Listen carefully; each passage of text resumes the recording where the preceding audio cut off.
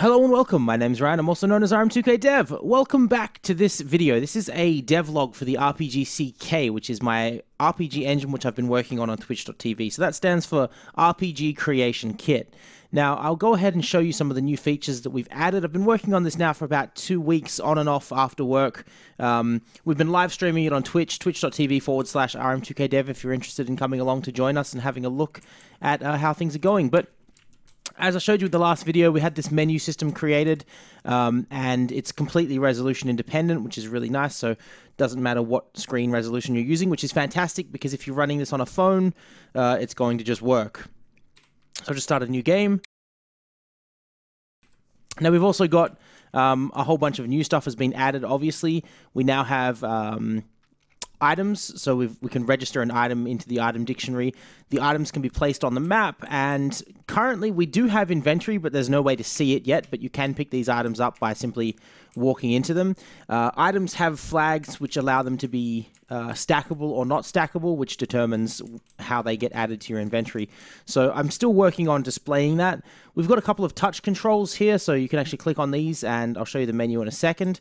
That works fantastically. The dialogue system, let me just minimize the screen a little bit. If I speak with this, you'll see our dialogue system displays, and we have multiple dialogue, and it also scrolls, so if the window is really small, like you're playing on a phone, it should automatically scroll down, which is probably a bit hard to see, but because of the debug stuff on the side there. But so that's working awesomely as well.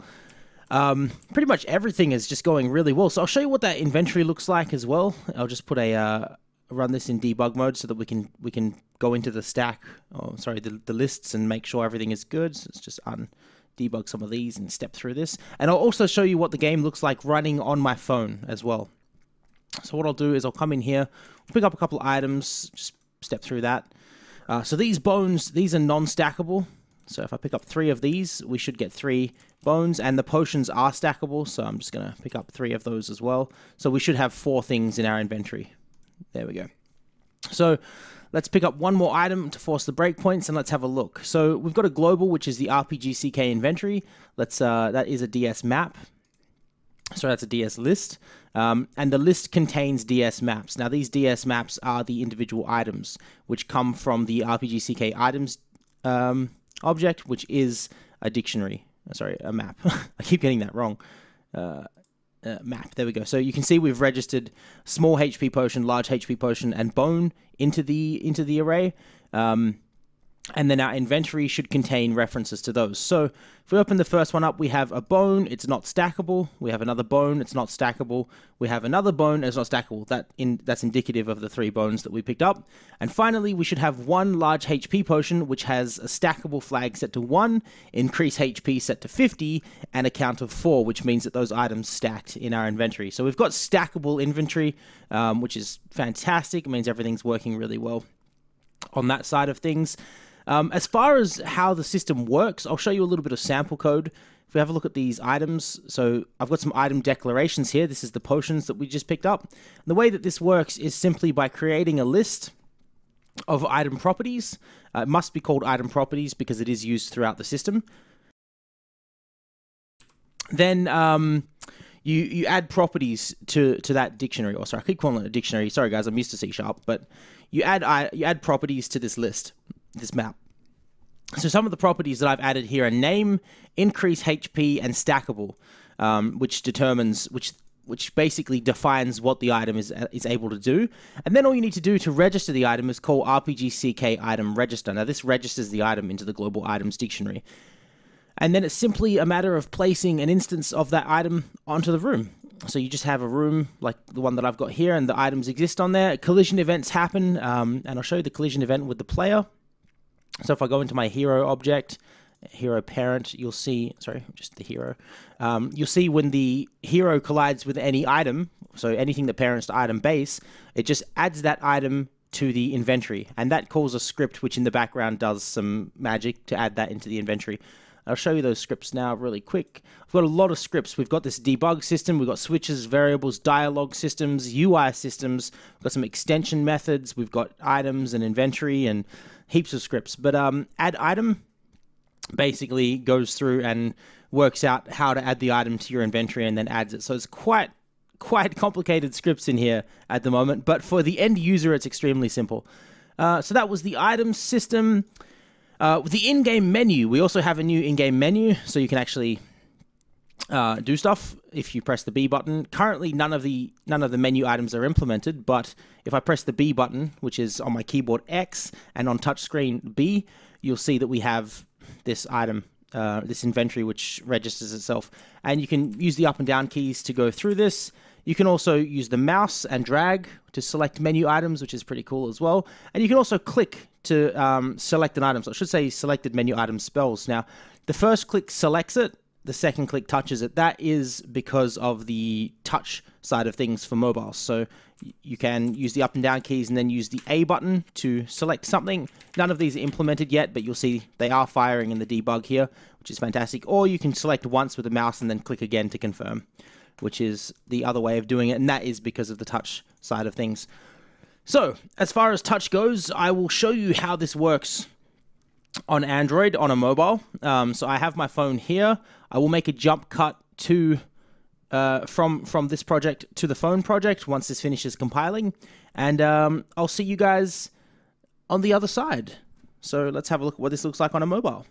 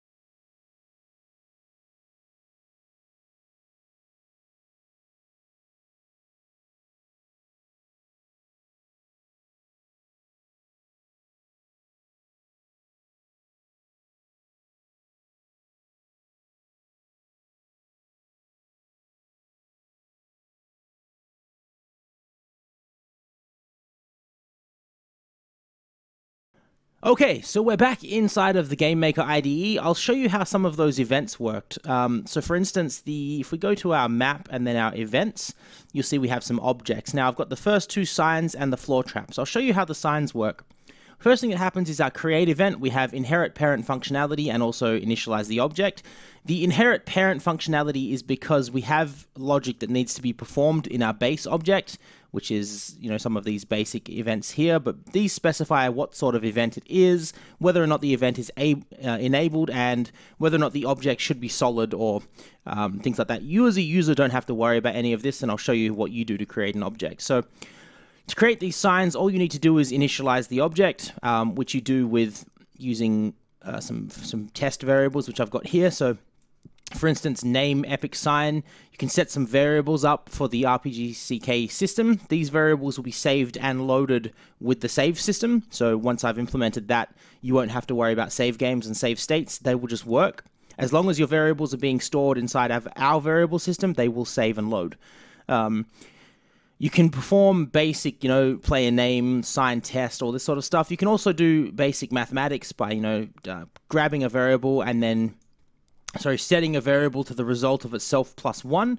Then you can also do this sort of stuff here with like string interpolation, which is basically, I'm basically saying player name, which goes and it reads the variables when it displays the dialog, and it shows you rm2kdev in place of that. So a simple example of this would be something like, if I were to just copy one of these and change the name of this to YouTube, and then I put something in here like www.youtube.com/rm2kdev, then I could add another dialog message event simply by doing this. There we go. I'm just going to say in here, hello, subscribe to me on, and then I can just say YouTube inside of handlebars like this. It needs to be capital, sorry, YouTube. So what will happen is when this event is displayed, or this event is passed, it will go and find YouTube from the variables, pull out this information, and then display that in your text, which you can use in your games to keep track of things, like quests and item counters and encounters with other NPCs and things like that. So if I save that and just switch back to Windows and give that a quick run, you should be able to see that update on the screen and it will be really nice. Let's go speak with that sign. So I think that was sign 1. So the first thing you see here is, hello, subscribe to me on www.youtube.com/rm2kdev. And then it moves on to the other messages, which you can also skip through if you press the button fast enough. So it doesn't have to wait for it to display the whole message. You can skip through them, which is nice. So that's how the event system works. Now, this event here it's not being defined as anything specifically. That is because it inherits from parent functionality. Parent functionality basically states that the object by default is an action event, so you have to walk up to it and press the action button, which is A, or on the keyboard Z, or whatever is mapped in your game by the config, which will change later. But something like the floor trap, in its create event, it sets its trigger to be the result of events.touch. So events.touch basically sets a flag inside the engine that says this event will only work when you touch it. Now, the way the event actually fires is the user event 0. So when you perform the condition of the event, be it the trigger, so the trigger is either action, which is you walk up to it and press the action button, or touch, which is where you touch the object, or action or touch, which is both. When the condition is met, the event system will call user-defined event 0 inside of the item object. Now, if we have a look at this one here, this is the sign. What it says is RPGCK dialog play my dialog. Now, my dialog was set up in the create event as what we just defined before. So that's how that works. It's extremely simple. You could do any sort of logic in here that you like. You could, for instance, what I'm doing is toggling a switch. So we've got switches like RPG Maker. The toggle that I'm using is sign 1 test quest. Now, if we look in sign 1, sorry, sign 2, I've got a naming issue there, but that's fine. If we look inside of sign 2's user event, you'll see that we enable the screen shake using our effects controller.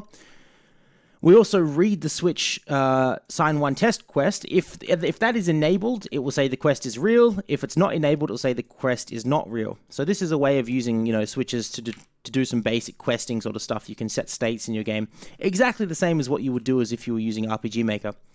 So I'll just go and speak with sign 2 first, and you'll see it says the quest is not real. I'll speak with sign 1. It'll say subscribe to me on YouTube, and then you'll also see it says RPGCK switch on sign 1 test quest. I toggled that, sorry. I switched that off. I need to turn that on. There we go. And if I speak with the sign 2, you'll see now it says the quest is not real. So that's how the questing system works. Another feature which I just discovered, or didn't just discover, but just remembered to show you was like we've got that screen shake there, which is quite cool, but we also have the fade in and fade out system with callbacks. So when I select new game, you see the screen fades out, the screen fades in into the map when it's done, so you can fade in and out into all your different systems. And yeah, it's coming along quite well. So if you have any questions, please leave them in the comment section below. I would appreciate some feedback on the engine if you have any, sort of concerns about something that I've done, or you want to know more about something that I've done, then let me know again in the comment section below. Otherwise, please don't forget to like this video and subscribe to me here on YouTube. And if you want to view these videos as I'm making them, so when I'm making the system, you can come and check this out live. It's on twitch.tv/rm2kdev, where I'll be developing this almost every single day. 7 p.m. AWST time zone is usually about when I start streaming, so that's GMT plus 8, UTC plus 8, also known as AWST time zone. And thank you for watching. I'll catch you in the next video. Bye for now.